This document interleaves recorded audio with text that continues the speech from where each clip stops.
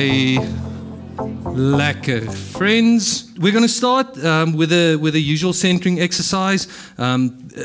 We're starting to shift it towards a space where we actually have a confession of guilt, with the idea, with the knowledge that confessing our guilt, putting it on the table, isn't just a way in which we remind ourselves of our own brokenness, our own fallibility, the inherent wrongness, and actually in the current environment, violence that resides within us, but also as a reminder that we have been liberated from that. We have been saved. We have already been forgiven for what we have done, what we still do, and what we are yet to do.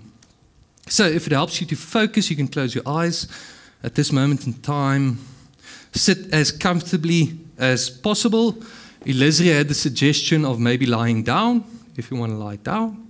So I want to put that forward as an option as well. Everyone is fine with sitting. Okay, nice. And we just start by focusing on the breath. Breathe in, breathe out. Breathe in, breathe out. Breathe in, breathe out. Breathe in. Not that quick though, but breathe in, breathe out. Now I'm doing it that way because part of the focus is becoming aware of the rhythm. So breathe in. Feel the lungs filling up, feel the body expanding, you feel bigger. You are bigger. And breathe out, the air rushing away, flowing out of the mouth or the nose, lungs collapsing, body becoming smaller. Breathe in, bigger. Breathe out, smaller. In and out.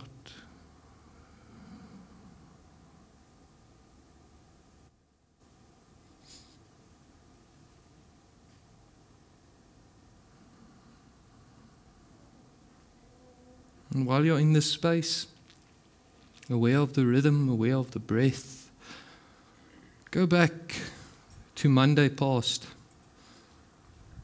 Go back to when you woke up that morning for the first time, when you took a breath again, and reflect through Monday past. What happened? Where were you? What did you see? What did you do? What did you say?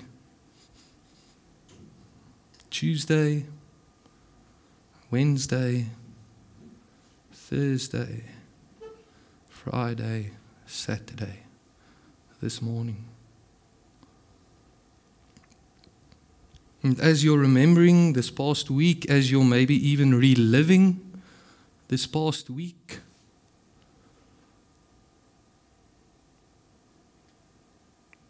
what did you do? What did you say? Where did you go that was wrong?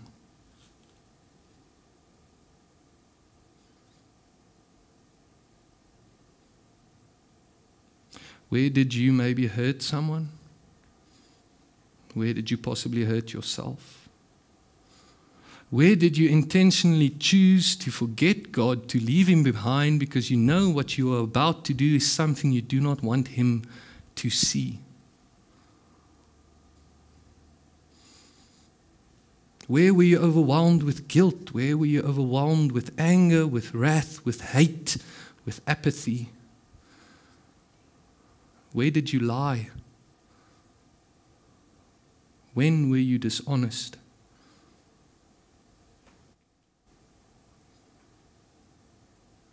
Bring it up. Hold it. Look at it.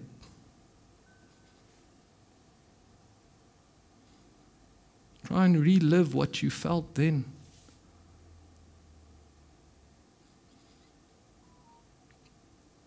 And as you're holding it, as you are looking at it, put it down. Concretely put it down on the floor. We say it so often, friends. So often. God is with us. We've even got a name for that. Emmanuel, God with us. It's one of our core convictions. Wherever I am, God is there. Whatever I do, God is there. Whatever I'm saying, God is speaking with me. Nowhere Nowhere in this creation is there a space where God is not present. And the presence of God makes a space holy. In other words, even in our most darkest of spaces, even when we are lying, even when we are hurting, even when we are even killing, God is there. And He's not there judging. He's not there condemning. He's not there looking over our shoulder and telling us, listen here, you've got now 3 wrong marks and you get the next one, you're going straight to this fire they speak about. That's not the way in which He is there. That's not the reason why He is present. Always. He's there because He loves. He's there because He has forgiven. He is there because He was willing to sacrifice everything on 2 pieces of wood. We confess our guilt, friends. We confess this which we call sin. We bring it to the light. We remind ourselves thereof so that we can be once again reminded of the reality and the truth that this sin, this wrongness, this darkness that's in each and every one of us, this does not define us. Jou pyn is nie wie jy is nie. What you have done is not who you are. Who you have hurt is not who you are. Who you are, who we are, is good, is beautiful, is holy. Because, as we reminded each other a bit earlier, there's no space in this creation where the Creator is not present. And every space where the Creator is present is a holy space. Even those dark spaces within us. God is there. That is holy. We are holy. And that's why we sing. That's why we worship. That's why we say thank you through music. Because this unconditional presence, unconditional love, this unconditional nature of who and what God is the greatest gift. The greatest gift. Our struggle is to truly accept that, to truly take that gift and only say, thank you, Lord, and stop saying, I'm so undeserving thereof. Let's stand and sing together. Thank you to Helios for the effort they put into practice. And friends, worship with that spirit. That we're saying thank you. We're celebrating this holy life we live each and every day. Amen? Amen? Amen. Amen. So, friends, this evening, we're going to be speaking on removing the veil. Our text is specifically 2 Corinthians chapter 3, verses 12 up until verse 18. If you've got a Bible, feel more than welcome and more than free to open up your own Bible. If you do not have a Bible, the words will be appearing there on the screen, so you can still read with. I myself am also going to be reading off of the screen. Before we turn to our scripture reading for this evening, some of you may be moeg of this, others hopefully not. But I just want to once again explain briefly for 2 minutes why for me personally it's quite important that we pray before we read Bible, and specifically we pray for certain things before we read. The reality is, as humans, as people, as individuals, as humans, as people, as individuals, am I wrong if I say that? As humans, as people, as individuals. I just want to wake you up a bit. As humans, as people, as individuals, we've got our own specific desires. Some of us maybe want a boyfriend. Magit. No. Okay, not. Some of us don't want a boyfriend. Magit doesn't. Some of us want a very nice job. Some of us want to get far in life. Some of us just want to be comfortable, build our little white picket fence, get 2.5 dogs and maybe 3.5 children, work up until retirement, and then we die. That's what some of us want. No, let's be honest. Not all of us have these big, grandiose desires and dreams. Some of us just want to be comfortable. We've all got our own desires, our own objectives, our own goals to which we are working. The reality is, oftentimes we can conflate. In other words, we can abuse, distort, and warp that which we are reading so that it suits our ideals, so that it justifies what we want out of life. Our own country's history shows us very well. Our own church, Kopanong, some of you may not know, we are part of the Dutch Reformed family. Our own church shows us how easy it is to take this wonderful message written in between those pages and use that to validate something that is actually horrid, something that's actually atrocious, something that's actually the opposite of God's will. So, why we pray before we read the Bible is, as far as possible, to try and undercut that, try and circumvent that. I don't think it's possible to truly circumvent it, but just to make it a bit less. In other words, we ask that our own voices, our own desires, our own goals, our own objectives become less, become smaller, maybe even fade away, so that that which God is trying to tell us, that which God is trying to show us is more clear.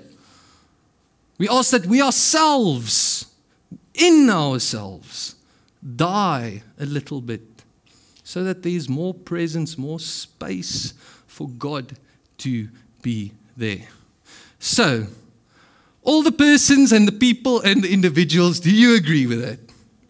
Nice. Let's pray. A very simple prayer. You can follow if you want to. We basically ask, Lord, that you open our eyes to see, open our ears to hear what it is that you want to show us, what it is that you want to tell us this evening. Help that our own selves, die eie ek, our own desires, goals, and objectives become less, start fading away, maybe even die, so that your life, your presence, your truth, your beauty becomes a bit more clear. We know that you will help us in this. Help that we are willing to do that. Amen. We read together 2 Corinthians chapter 3 from verse 12 up until verse 18. It reads as follows: Therefore, since we have such a hope, we are very bold. We are not like Moses, who would put a veil over his face to prevent the Israelites from seeing the end of what was passing away. But their minds were made dull, for to this day the same veil remains when the old covenant is read. It has not been removed, because only in Christ is it taken away. Even to this day, when Moses is read, a veil covers their hearts. But whenever anyone turns to the Lord, the veil is taken away. Now the Lord is the Spirit, and where the Spirit of the Lord is, there is freedom. And we all, who with unveiled faces contemplate the Lord's glory, are being transformed into his image with ever-increasing glory, which comes from the Lord, who is the Spirit. Amen. We read up until there. Okay, move on. Coming. Context. Context. Context. Context. What do we mean by that? Does anyone have a Bible I can borrow? Oh, thank you, Ma. We have the privilege of having this book in its entirety, having received this book in its entirety. The reality is this book is more of a library than it is a single book. And each and every book within this library was written in a specific time and a specific place to address a specific question. We forget that. We really do. I think oftentimes we can live under the illusion that this just fell in its cohesive whole out of the air and dropped down. There we go. There we have it. This is not true. Thank you for borrowing that, man. That's not true. Reality is, as I said, every section, every piece was written for a specific question. Our question then becomes 2 Corinthians chapter 3, verses 12 up until 18. What was the situation within which it was written? What was the question it was trying to address? What was the issue it was possibly trying to alleviate? And we start with the city of Corinth, and then we can move on. Thank you, Carmi. So I tried my very most utter best to put in a map of the world. But it's a bit small, and it's a bit difficult, and I really need to reach it because I really need to show you something. So I'm going to grab this stock. So the city of Corinth. Who knows where the city of Corinth was? I'm doing this because this morning I also preached at another congregation in Afrikaans. And then this afternoon I had the privilege of having a coffee with someone, and they were there this morning, and they told me, don't you want to consider having a map? Because you tried to explain where Corinth is, but we did not really understand where it is. So now I'm going to show you. Does anyone have any idea where it is, more or less? No. Okay, Corinth. Yo. Help me. Okay, we're going to work with a shadow. So the top point of that shadow. Corinth is more or less there. Nah?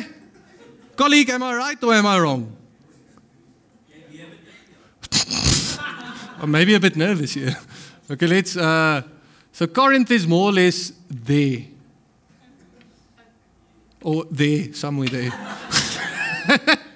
No, Corinth is more or less there. The reason why I'm highlighting this, why I'm showing it to you, because it's quite...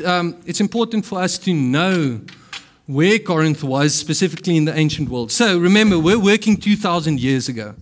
2,000 years ago. The reality was Roman Empire, most of the Mediterranean Sea and the southern parts of Europe, the largest part of France as well, all across up until Greece and most of Turkey, down Middle East, basically a whole ring around the Mediterranean Sea. That was the Roman Empire. That was their space, their place. They ruled. They were the big men there.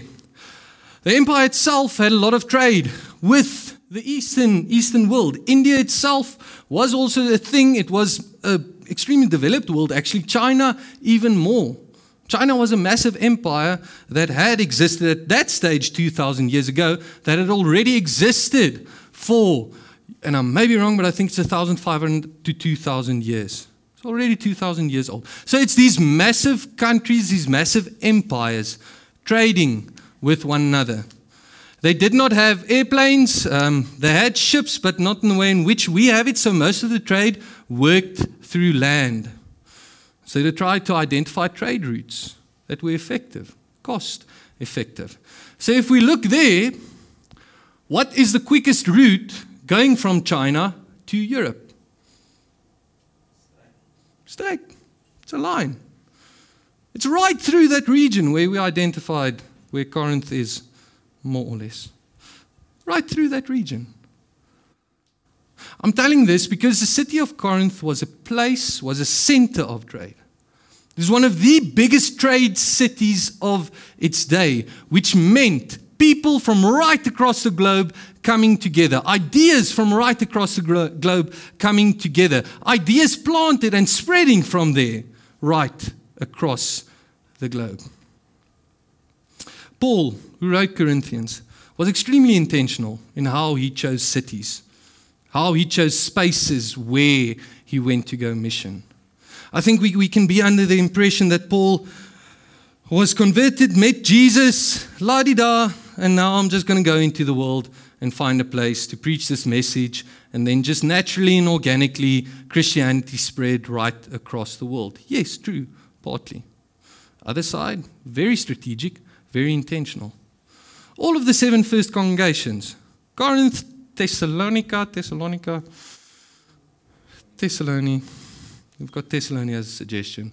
Thessaloniki, Ephesus, etc., etc. All of those cities were trade hubs of their day. All of those cities were the capital cities of their immediate region.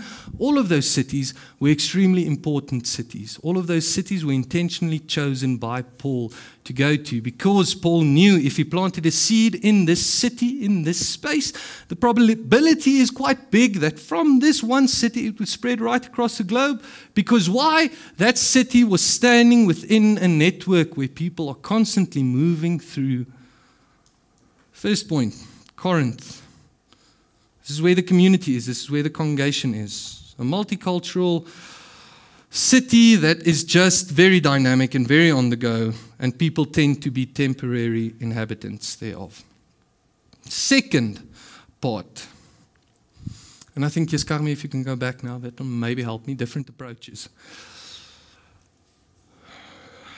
2/3, 3/4 of the New Testament is Paul's writing. Most of the pastoral letters, Romans, Corinthians, etc., were written by Paul. Paul wasn't the only Christian missionary, and Paul's approach to Christianity wasn't the only one. There were different ideas, different ways in which Christianity should be done already 2,000 years ago. Think of our reality today. We're in Bloemfontein, there's CRC doing their own thing, Doxa Deo doing a different thing, Baptiste doing a different thing, Dutch Reformed Church in Africa doing a different thing, VGK doing a different thing, Presbyterians, Anglicans, etc. The list goes on and on and on and on. We're used to the reality of different ways that we do the faith, different churches. Different ways that we do the faith. I think oftentimes we think that 2,000 years ago they were a cohesive whole. Everyone felt the same, everyone thought the same, everyone believed the same. And that which we read in the New Testament is that original way in which they believed. That's not true. That which we read in the New Testament is a way of doing the faith that won, if I can put it in quotation marks. That's the way that became dominant through the years. It wasn't dominant from the beginning, and it wasn't the only one from the beginning. What's the core of Paul's message? Grace alone, sola gratia. What we also believe, what we testify. Nothing I can do, nothing I can say, nothing I can give away can make that God gives more of His grace to me. That grace has already been received. That was Paul's theology, Paul's message to a large part. That's what we believe today. And please bear with me, friends. It's going to make sense why I'm taking such a roundabout route now. It's what we believe today. It was not the only one. He wasn't the only missionary. He wasn't the only person going to cities and planting Christianity. A lot of people and a lot of different things, different ways of doing it. Then we come to the congregation, the church of Corinth itself. So all of these things I'm mentioning because that is what this congregation is experiencing. That is what this church of Corinth, to whom the letter was addressed, is experiencing, is confronted with. Paul came, planted the church, grace alone, that's the truth, that's the method. Oh, Gerhard, Meyer.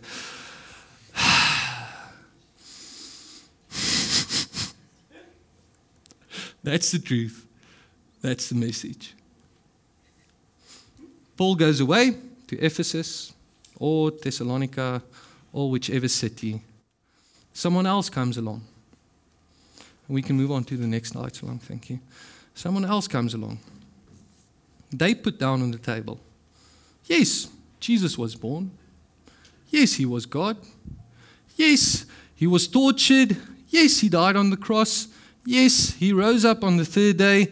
Yes, He has forgiven your sins and your brokenness. But,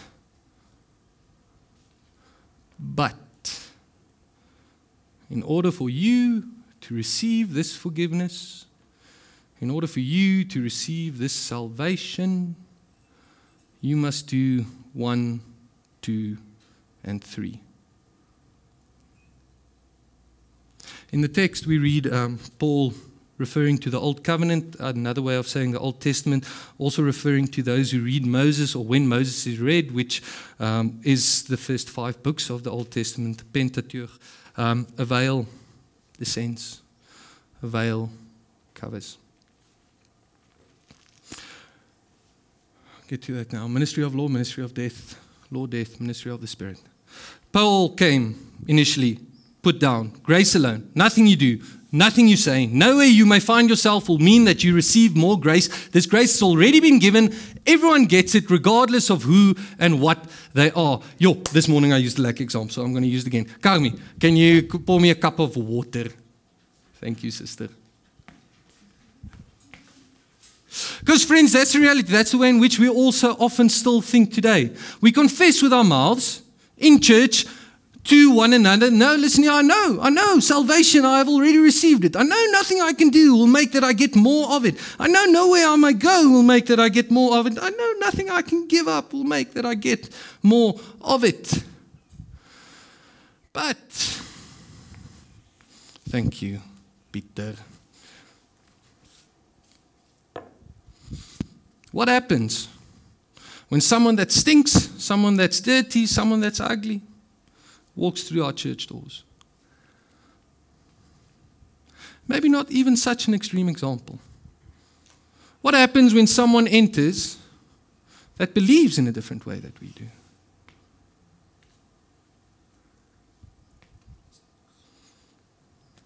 What do we ourselves do? Ian, can you come to the front, please? Sorry, Balloon.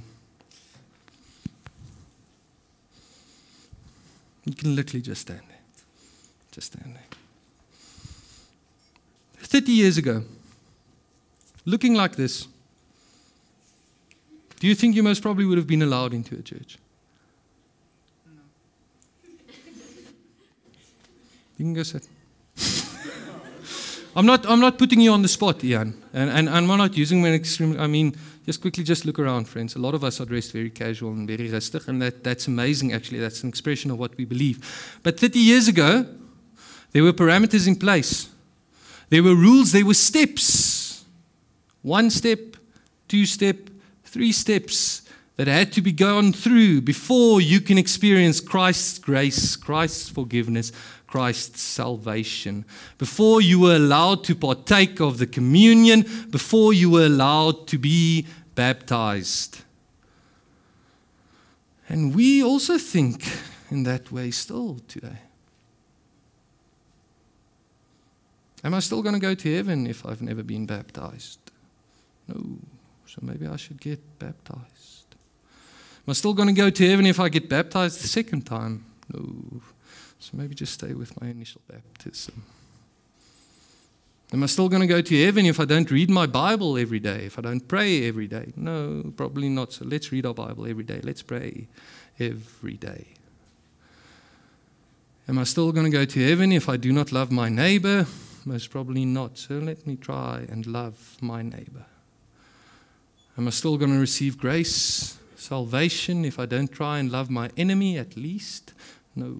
So let me try and love my enemy. Words we are used to hearing, words we ourselves say so often. But words that are actually also a form of a law. A form of a step that needs to be taken before that salvation is received, friends. And this was the thing that drove Paul up against the wall. He could not understand how we so easily twist this initial truth. How we are so quick to put in parameters as to how you can receive grace. How we find such subtle and innovative ways that we try and validate the ways in which we can be saved. Paul was flabbergasted, astounded that we cannot grasp, cannot understand, cannot just accept that all God is doing is saying, I love you, I'm going to continue loving you. Nothing you will do will ever stop me loving you. That's all. It's literally all. I think why it's so difficult for us is because we are so used to giving when we receive or giving when we receive or giving in order to receive. In all facets. Not just going into the shop, paying an amount of money so I can take the product out, but even in our most intimate relationships.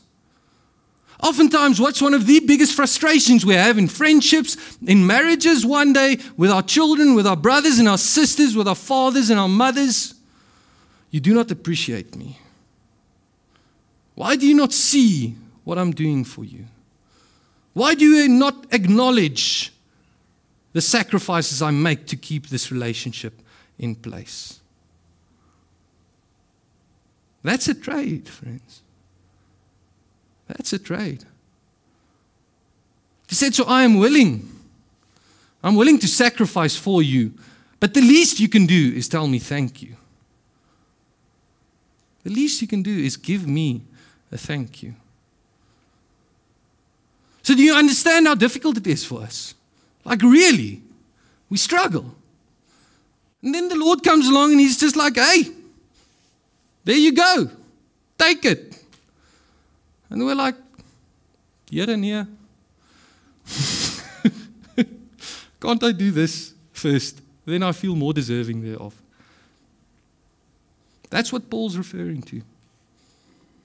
Because that's what the Old Covenant is steeped in. To a large extent, that's what the Old Testament is steeped in. And the moment we turn that way, the moment we start thinking that way, a veil descends and our whole understanding of who and what God is changes. Fundamentally, I would even put forth, it warps. It becomes distorted. That was Paul's struggle.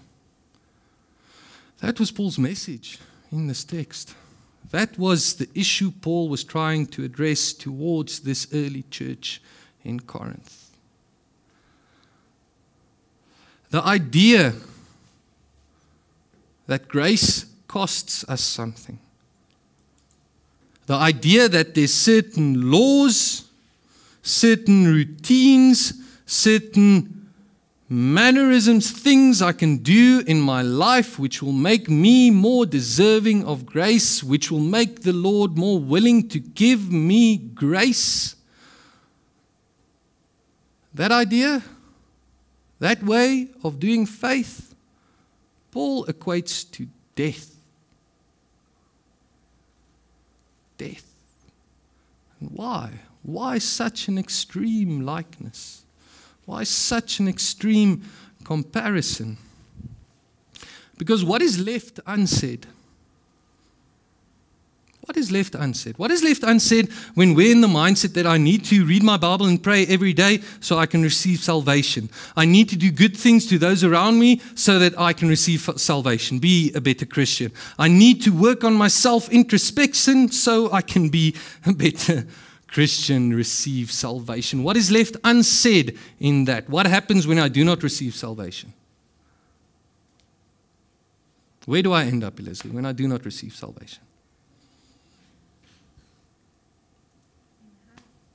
Hell. Fire.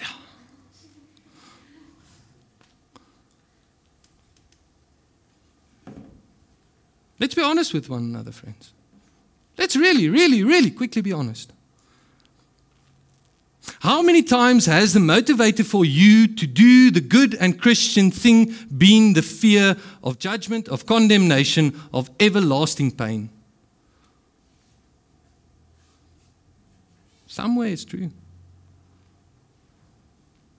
In our deepest and most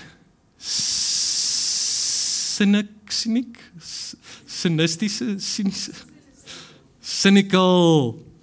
In our deepest and our most cynical, in my deepest and most cynical spaces, I'm quite convicted that actually when you let everything fall away, let it all strip down, at the heart of why most of us believe or confess we believe is because even if this thing is not true, at least all my bases are covered. I can be wrong, but if I'm wrong in this direction, at least I won't go to hell. And what is that idea of hell actually?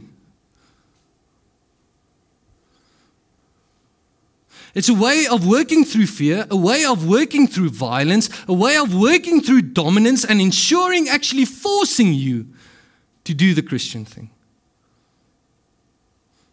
It's a way of using power and might to put down the right way of doing life. It's a violent method. And I would just like to think, try to remember, hierdie brother, or the brother that hung here,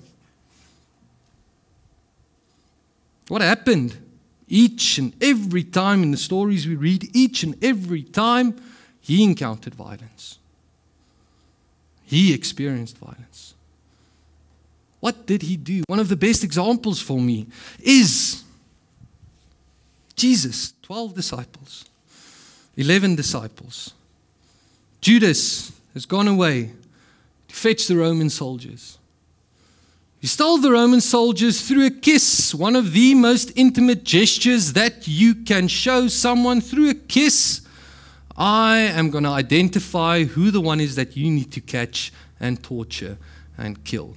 He does that, kisses Jesus on the cheek. The Roman soldiers come in to capture him. Peter, standing there, it's just like, no, this is not going to happen. I'm not going to allow it. I'm going to protect my Lord. I'm going to protect my Messiah. He takes out the sword. He attacks one of the soldiers, cuts off his ear.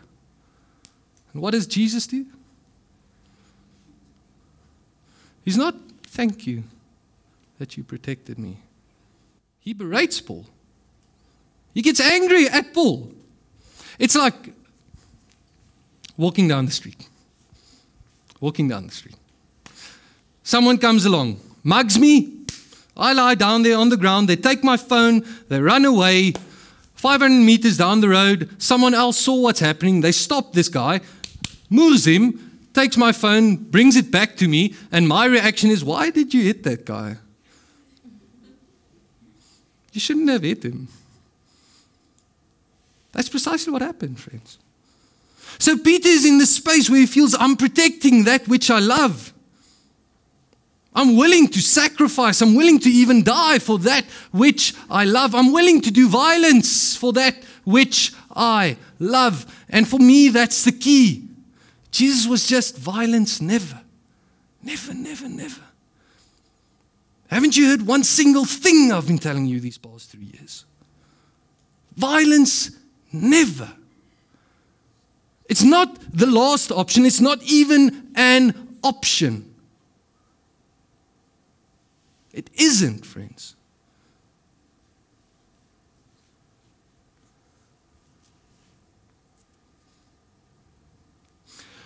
The ministry of the law, the idea that through doing certain things we can receive grace, we can receive salvation, is a ministry that's only kept in place or mostly kept in place through the underlying and unsaid idea of everlasting death and torment within hell. It's an inherently violent way of understanding the faith. It's not a ministry of life. It's not a ministry of rejuvenation, of healing, of restoration. It's a ministry of death. And we're susceptible to it. Let's not forget that. Extremely, extremely susceptible to it. And it's subtle, friends. It's as subtle as being convicted that unless I read my Bible each and every day, I won't go to heaven. It's as subtle as that. Grace is unconditional. Onvoorwaardelik. Christ did not die on the cross in order to tell us, do this and this and this, and then I will love you, then my sacrifice was worth it.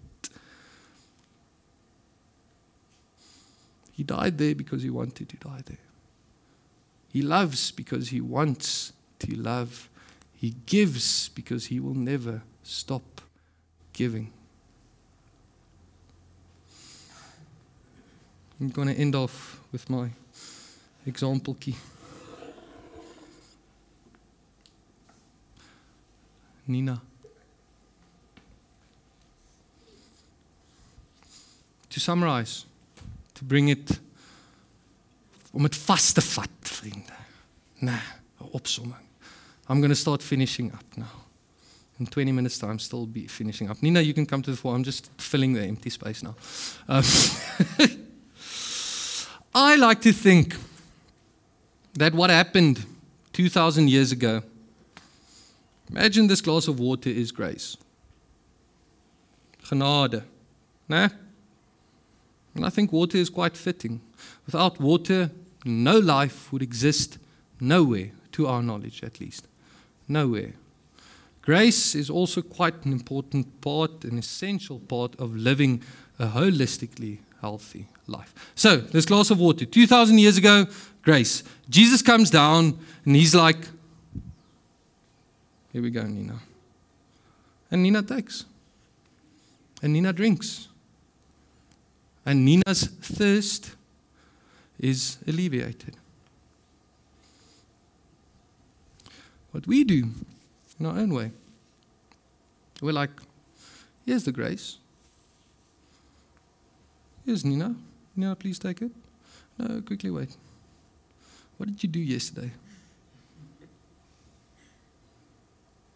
Did you read your Bible today? Quickly go read your Bible. Quickly go. Go read your, you can go sit now, ma. Go read your Bible. Reads the Bible, comes back, here's your grace.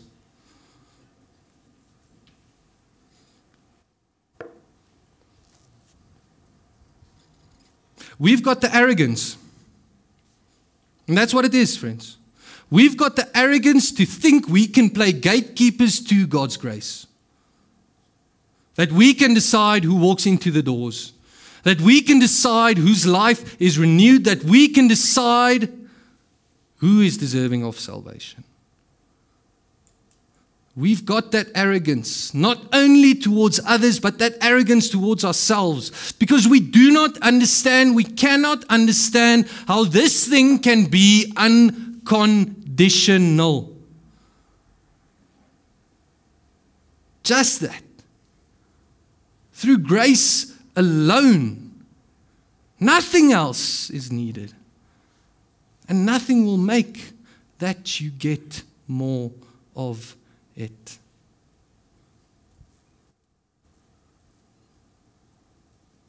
And even more, friends. God didn't just come and put the grace down there. And he's like, okay, Ian, now you must just stand up and go fetch your grace. Not really. He didn't do that. Even more amazingly, God did this. He said, here's the grace. Ian, just take. Just take. He comes to us with it. He doesn't put it there far away. He doesn't tell us, walk this whole road and then you will attain it. Then you will achieve it. He's like, I'm giving this to you and I'm even bringing it to you.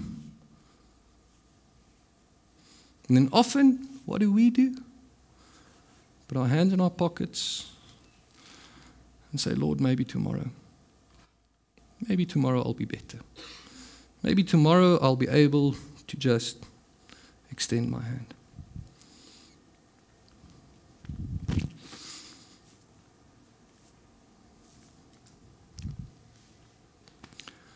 May we start getting better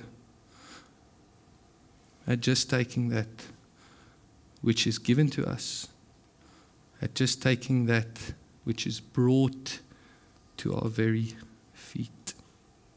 Amen. Let's pray.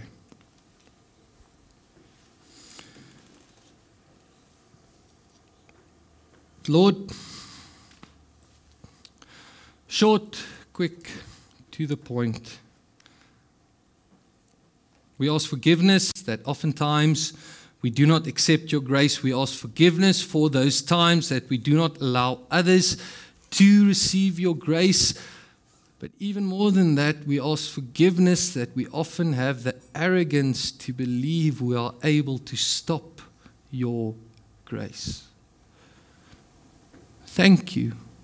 Thank you that regardless of our arrogance, regardless of our unwillingness, regardless of our fallibility and humanness, you keep on standing right in front of us with the grace extended.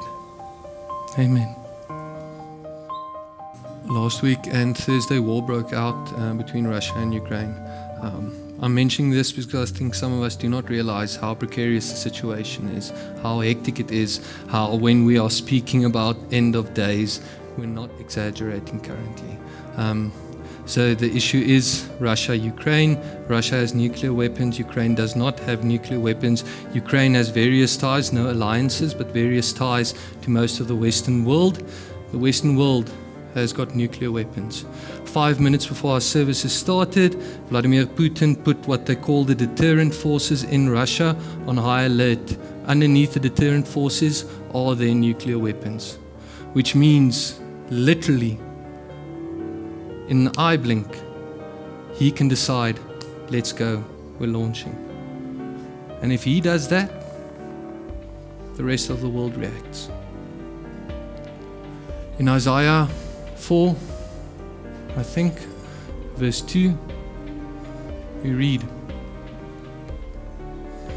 sorry Carmen, well-known verse, extremely so. Some of you may know, it will appear now, but it's a well-known one where the swords will be turned into plowshares, their weapons will be broken down, war will no longer be a thing, nations will not train their people to enter into war. They will beat their swords into plowshares and their spears into pruning hooks. Nation will not take up sword against nation, nor will they train for war any more.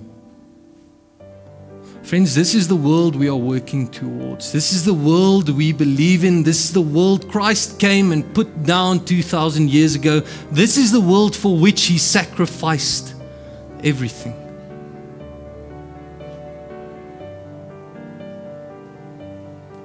We cannot choose violence. We may never choose violence. We cannot condone violence. We cannot be entertained by violence. One of the things that gave me a fright this past week is how interesting the war is to me. How I click on almost every article about it.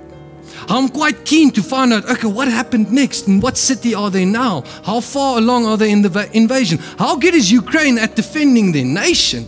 How many people have they killed? How much have they ensured they have not been conquered? And what I just realized in that process is that within me, there's still this darkness that likes violence. This darkness that's excited by violence. This darkness that may even be willing to participate in violence. That must die.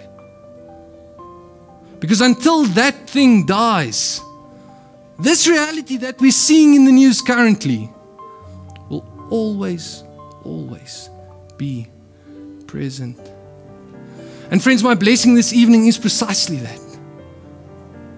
May the good Lord continue helping us in killing this violent darkness in all of our hearts. May you be blessed. Amen.